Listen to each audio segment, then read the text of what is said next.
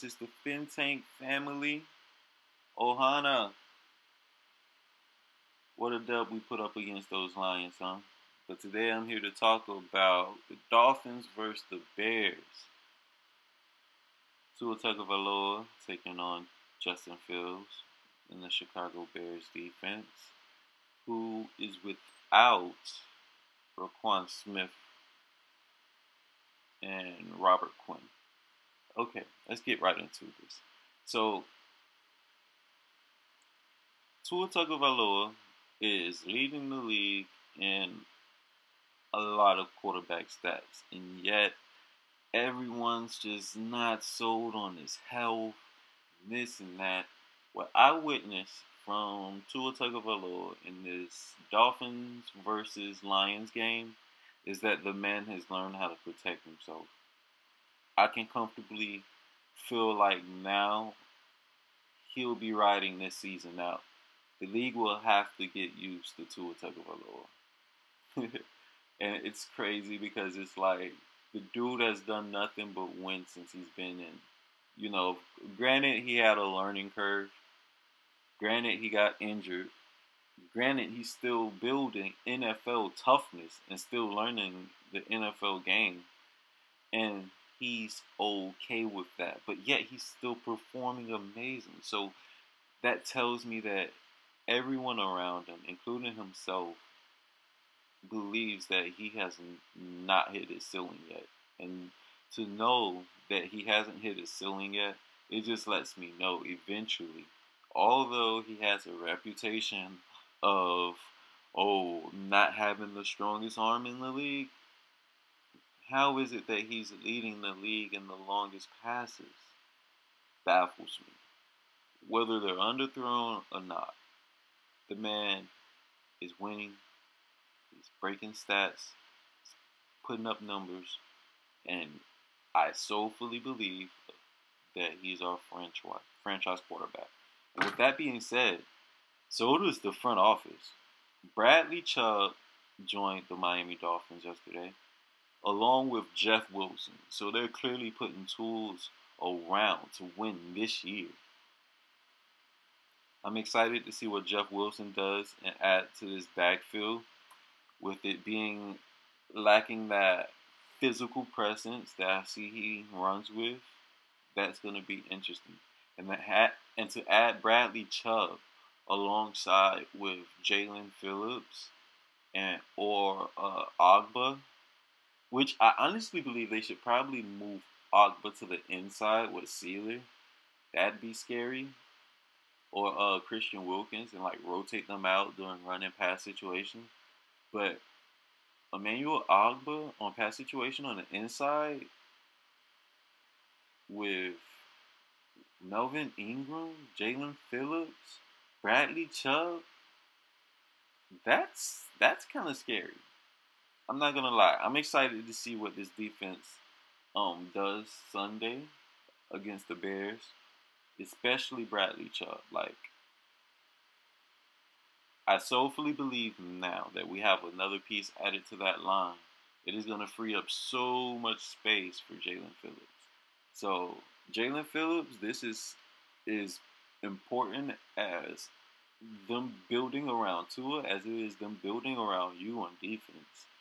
And I solely believe that. I solely believe that they're building with this young core of Javon Holland and Jalen Phillips, who they took pretty high in the draft last season.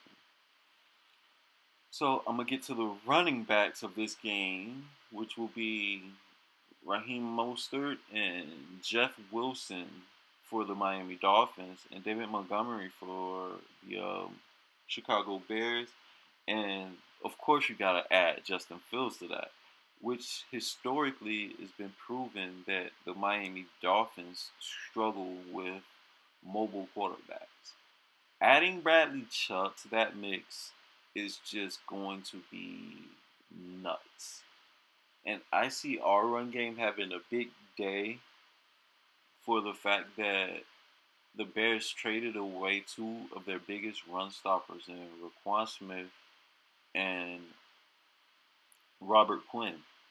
So that's gonna hurt their defense drastically. But they got picks from that, so I see that they're also looking to build around Justin Fields. So I'm looking to see how Justin Fields improve or don't improve in this past game, because that's gonna be tested this game. Like, we're gonna take that run away. So this is gonna be a game where the Miami Dolphins pass rush and secondary is gonna have to step up, because the Dolphins are not too bad in the run defense. Although they gave up a few big plays early in the season, they've really tightened things up on that run defense. So I'm excited to see them contain and, you know, control the game from that aspect. My score prediction is the Dolphins 34, the Chicago Bears walking home in their hometown with the L. Now, the latest rumor about the Miami Dolphins is now everyone's not so sure if they can play in cold weather. They're not so sure that they can go into Buffalo. They're not so sure they can go into Green Bay and Kansas City.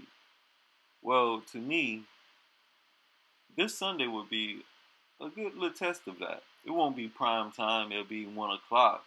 But at the same time, it's going to be in that cold weather in Chicago, you know. So, interested to see how they adjust to the weather issue that everyone's now addressing. It's always something from the beginning of the season, from the moment. But you know, no one wants to sit here and state the fact that Tua should be in the run for MVP, because when he's in this lineup, when he's on the field, the Miami Dolphins win. On games where we've started and finished with Tua Tagovailoa as our starter, we're 5-0. We're undefeated. The only 3 games we've lost this season was the one where he went out in the half in the beginning of the second quarter of the Bengals game, and the 2 he missed during the concussion protocol. That tells you this dude is a most valuable player to this team. You have people in our fan base talking about starting a third string quarterback in Skylar Thompson, which is he has potential. I like what I've seen from him. But Skylar put up those numbers and made his name in the preseason against second string starters, third string starters, and people fighting for spots on the team.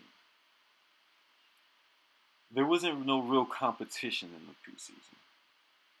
So, for everybody who believes in Skylar, just sit back, watch Tua do his thing, and let Skylar learn from Tua. Oh, what is he going to learn from Tua? Accuracy. Exactly what a guy with a big arm like Skylar Thompson need to learn to be a part of this offense. Because it can take your top off, but that's just the threat we have. The basis of this offense in the past game is accuracy. Most of Tua Tagovailoa passes are the most accurate that you will see from a quarterback in this league. So, yeah, Tyreek Hill was right. And with that being said, I was right. From believing in Tua, believing in Noah and his defense, and believing in the Miami Dolphins. This has been the Fin Tank. Like I said, my score prediction is 34-17, Miami coming out on top with this win.